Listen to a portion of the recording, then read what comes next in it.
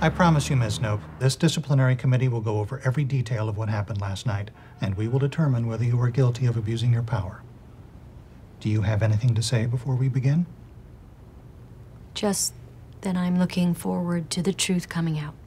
I would like to say that Leslie is incapable of using people for her own gain. Thank you, Tom. But I can't, because Leslie loves using people for her own gain. If I may, Phil, I'd like to say something to Tom on the record. This has all been on the record. I'm very sorry that I invited Wendy to the party. Is Wendy one of the teachers? No, she's my soon-to-be ex-wife. And hopefully then to be future wife. Look, I'm really sorry. I put a new romance in front of an old friendship. Okay.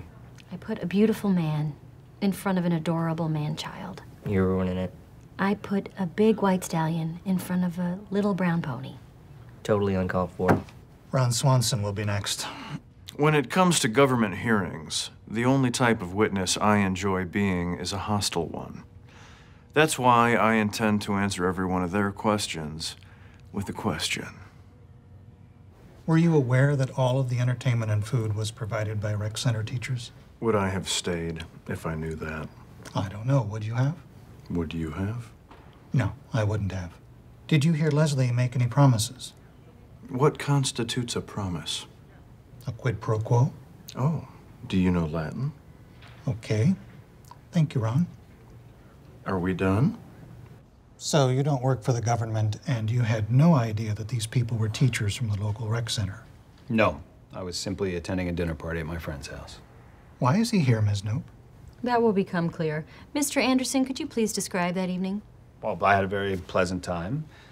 And from my perspective, there was no abuse of power with respect to Miss Knope and any of her various guests. Could you define pleasant? Did you have a good time? Did you have a great time? Be specific, and do remember that you're under oath. Mm-hmm. I had an amazing time. But you fell asleep. Oh, God, I'm so sorry. No, I mean, look, I'd been given a case the night before, so I had to stay up all night working on it. I didn't want to cancel. You should have told me. I would have rescheduled. Are you kidding me? I was looking forward to it. I had an awesome time. Which had nothing to do with the rec center teachers. No further questions. Okay. We're going to take a break, and we'll let you know what we decide in about an hour. Great. I will see you later. I'm in the middle of official business, so I can't talk about it right now. Okay. But yes, you will. Great.